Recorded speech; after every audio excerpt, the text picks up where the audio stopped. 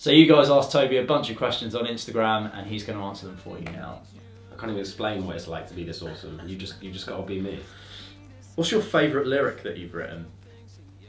Ooh, I think my favourite lyric, aside, I'm not going to drop something from any of our new songs because obviously that would be mad. But I think from what we've written so far, it would be Crown Shyness. It would be autumn comes to cut me down to size. It becomes beautiful to die, which is like talking about how, you know, when trees are dying and the life is leaving trees and we see like death and the colours associated with it and we're like, oh wow, that's beautiful. But it's like objective death, but we see it as something that's like this thing to marvel at. And I thought of that lyric while I was cooking an egg.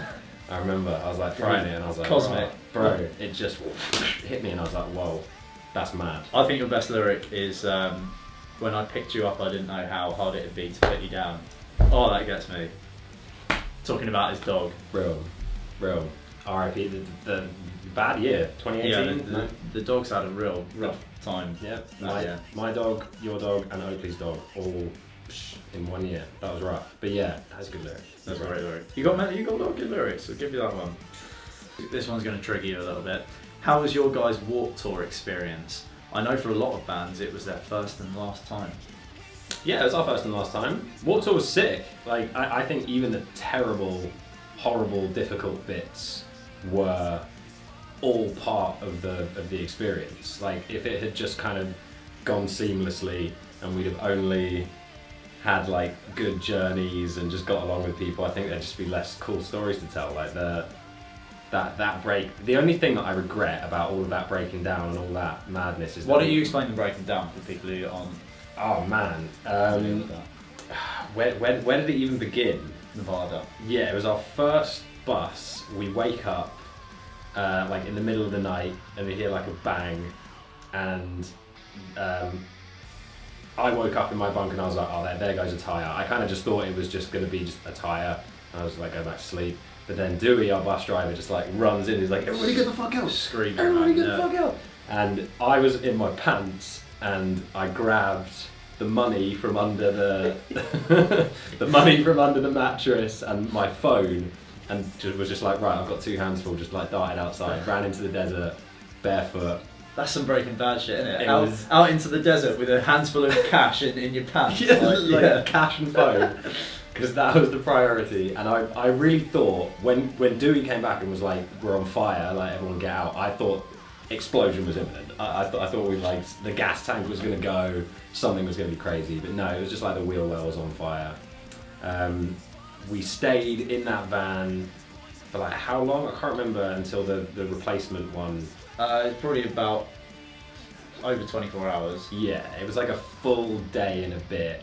But then we ended up, no, because it was a bit longer than that, because we got rescued, taken back to Nevada, yeah, then got picked up by a second bus, which God. was equally fucked. What they didn't tell us about the second bus was that the reason why it took so long to get there was because it kept breaking down on the way to us, but obviously they didn't want to tell us that, so they were just like, yeah, no, you'll get there, we'll get there. And me and Dewey, shout outs to Dewey, we sat up all night outside some casino in Nevada after we got dropped off there by like the tour rescue guys. I can't remember the exact name, but shout out to those guys as well because they came and picked us up. And then we got into the second I keep saying van, bus, which obviously broke down within an hour. Well, it got us to the next desert. It got us to Utah. Yeah, it got us into Utah and then broke down again. And then we were there for ages as well, like even longer. And there was promise of a third bus, which we decided not to wait for. We waited for a bit and then we were just like, you know what, dead off this whole bus company. So we rented cars, didn't we? We got a taxi to... I don't know, we got a taxi to somewhere that we could rent. I think it was like an $800 taxi or something ridiculous like that. Insane. And then we rented cars and drove to the rest of the shows. We did end up getting on another bus that was like the third bus from that company. Eventually it was in Kansas, I think, like a few days later. No, we didn't rent car. No, we got the taxi to the hotel, Yeah. and then got on the third bus with The fourth bus, because the third bus never came. The third bus never came. The fourth bus with the Trump supporting driver who threatened to kill us. Yeah. It's like a joke. He was just like, oh, y'all don't support Trump. Just remember that I'm in control of your lives. It's just like, oh my god. Good. Fucking hell. Great joke to make, isn't it? Like 30 seconds into meeting someone. He was the worst shit as well, because he was kind of friendly, but he was that friendly where he'd just like come and sit in the room while you were talking to like involve himself. And he just immediately shattered any chance of us being mates with the Trump comment before we'd even got on the bus. And then would just kind of, when we were having a conversation, he'd just come and sit and just be there taking up like 4 seats and all the bad energy in the room. And then that bus was garbage. The shower leaked, the toilet leaked, it had a banging sound system. The sound system was fire. Yeah, but like everything else about the bus was garbage. And then I can't remember the specific reason why we ended up ditching it, but no, they pulled over somewhere in Florida and were just like, right, you need to pay us all of the money that you owe us for the next like week of driving we're going to do up front. Yeah, they essentially preempted us not wanting to pay them for the massive, like, an almost 80-hour ordeal that we went through in the desert. Yep. Which was fair enough, you know, we didn't want to pay them. But we were gonna pay them though. Yeah. There were no whispers of us not paying them. We were fully prepared to just eat it and pay them and whatever. But then when they were like, pay us or we're not driving you, we were like, fuck you, we'll just hire cars.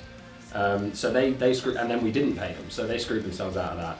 And then, yeah, Jesus, that was it. We ended up doing the rest of the Warped Tour in cars. Yeah, big ordeal. But I like that turned into like folklore almost, didn't it? Like there were whispers going around Warped Tour, like, I heard you guys were stuck in the desert for like 8 days. And it just got more and more ridiculous, like Chinese whispers. But it was quite a horrible time, definitely. It was cool. You're right. People started to recognise us as, oh God, when we got the bus and we got the trailer, like we rocked up to one of the shows and like the side door on the trailer has come off. Blown off. Yeah, everything kept happening. Our merch was like stacked up against this hole, and we were like, there could just be a box of merch on the freeway. We have no idea. That just kept going wrong. Like it did get funny quite quickly, because it's like there's something messing with us here properly.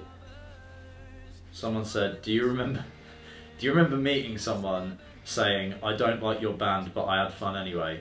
That must have been in Europe. Fucking, yeah, like quite a few times in Europe. That's like a classic European, not to single them out, but like particularly German thing, where they'll just come up and they'll just be like, oh yeah, your first album was shit, but this album not so shit.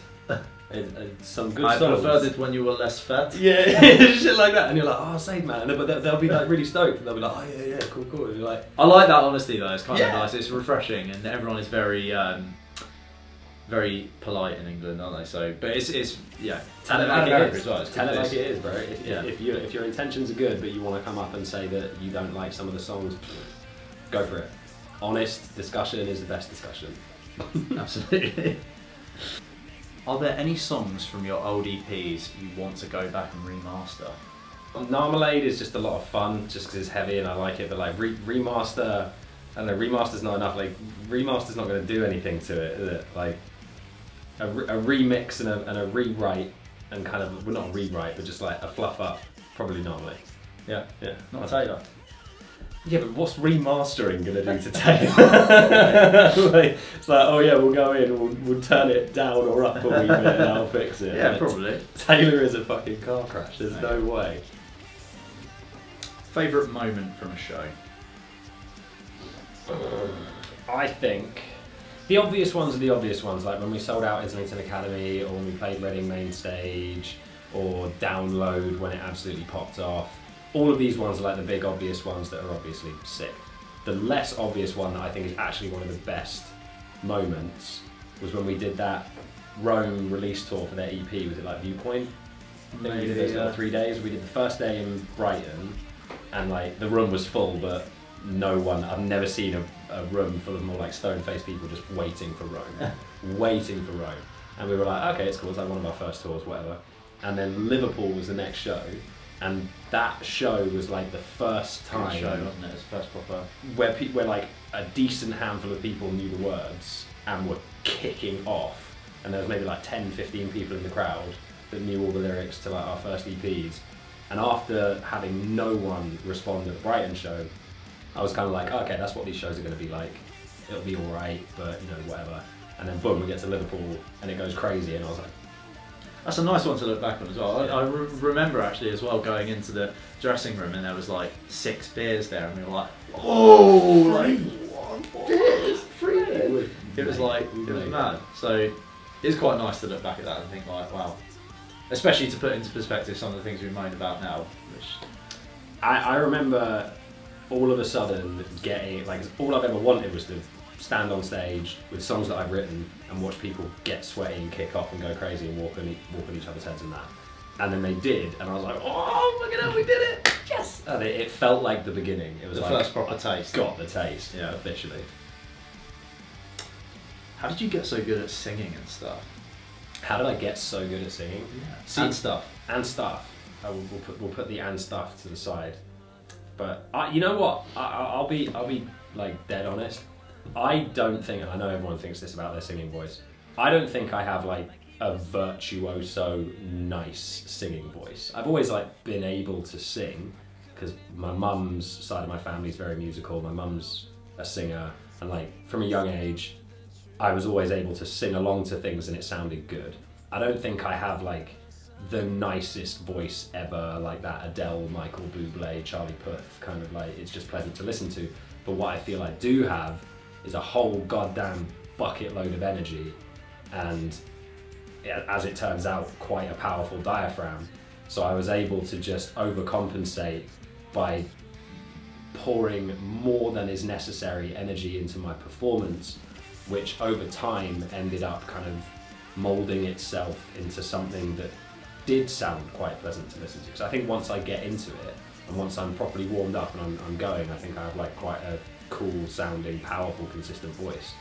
But in general, I don't really like my singing voice. No, I think you've got to be a bit of a narcissist to really love your sound of your own voice, haven't you? But Bublé must love his voice. Yeah, to be fair, there are certain singers where you like think Freddie Mercury. Yeah, you must have just been like, bro, I am so fucking good at this. Yeah, John Mayer. Yeah, just absolutely crushing it. And that's not me like shitting on myself. I think I have like a strong, powerful, good voice that I enjoy performing. But yeah, I've never thought like, oh my god, I'm next, whatever. I just like getting on stage, getting sweaty and getting violent. It's worth saying as well that it's been a work in progress thing. Like if you go back and listen to Toby's voice on the EPs or some like early live shows, it's changed quite dramatically in that 6-year period, 7 years, however long it's been. It's been a long time now, man.